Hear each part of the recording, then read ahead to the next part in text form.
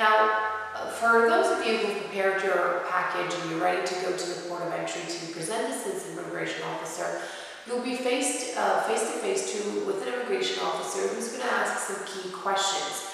Now, the questions really focus on two sets of things. One set of questions is in relation to the inadmissibility itself, so your criminality.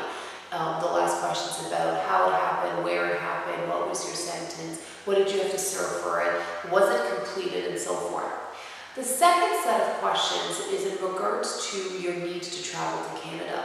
So is it for leisure, is it for business, what kind of business, who you're visiting, etc. These sets of questions have to be supported by documents. So whatever you're answering to the officer, the documentation should be there for you to make reference to.